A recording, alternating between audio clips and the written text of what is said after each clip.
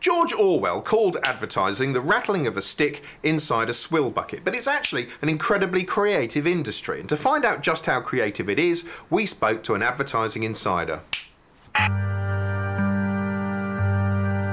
For legal reasons, I have to point out our insider is played by an actor in a wig. So you're in advertising, yes? Yeah.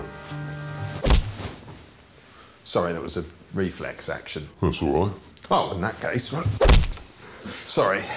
That's fine. Anyway, perhaps you could start by telling us exactly what sort of is attracted to advertising in the first place. Well, a lot of people have the idea that working in advertising gives you some kind of creative freedom. Well, it don't. They siphon off any interesting thoughts you might have and use them all to sell boring everyday household objects like cat food. So any creativity is hamstrung? Well, that's assuming there was any creativity in the first place. A lot of ad agencies just don't care. They're just after new ideas and don't care where, how or who they get them from. Now, for the most part, advertising creative means person who spends a long time on the internet every day looking for other people's cool ideas that can be stolen and used to sell stuff. Clients, what are they like? They're the least creative people in the industry. They're the number crunchers, the marketing types. They understand branding, market share and little else. And would they actually come on a shoot? Fuck yeah. When you're shooting, there's a cable running out the back of the camera into a nearby room where the image you're making is being watched by anything up to 30 people. Ad agencies, creatives, account people, clients and so on. All of whom will have an opinion on the shot that's being set up. Once they've deliberated and some kind of moronic consensus has been achieved, a lackey walks back to the studio floor to tell the director what changes they want to make. It's a bit like trying to write a book while the editor, publisher and printer stand over your shoulder, nudging your arm and saying, don't push that key, push that one, no, that one. What sort of thing are they looking out for? Well, the load is a good one, normally pertaining to chewing gum or confectionery. That's the moment where the sweet is popped into the mouth. It's the loading moment.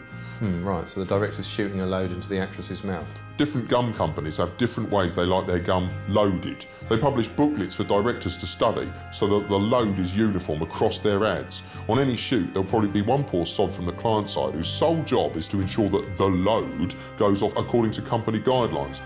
If they come home without a proper loading shot, that poor fucker gets the sack. How's the industry changed in the last 10 years? Well, advertising's global now, so everything has to be standardised so it won't offend any of the cultures it will be shown to. Bizarre rules start to emerge, like the hero can't wear trainers because in Russia that means you're a gangster, or denim means you're a homosexual in Indonesia. Everything's homogenised and you're left with an unappealing slab of mulch.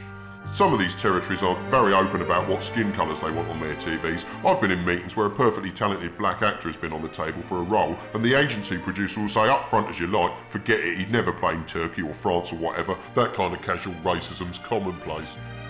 You alright? Oh, sorry, no, it's just you've really depressed me. Sorry. That's better. So what's the future for advertising? No one knows. In terms of uncertainty, it's where the music industry was 3 years ago. New media's come along and blown all the old models apart. They're all shitting themselves, basically, because the internet and Sky Plus has done a lot to empower consumers. If they don't like an ad, they just skip it. Even 10 years ago, you had a captive audience during the commercial break. Not anymore.